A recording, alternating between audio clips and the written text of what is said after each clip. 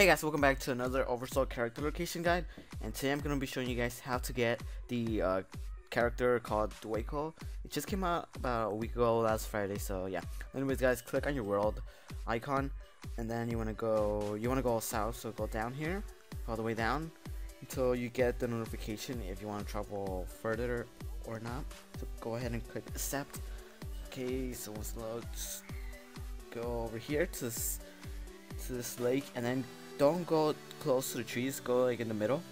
Okay, and then just click explore. Okay, so once you finally find the DWAKEL, maybe use a soul gem to capture them just because they're so rare to find.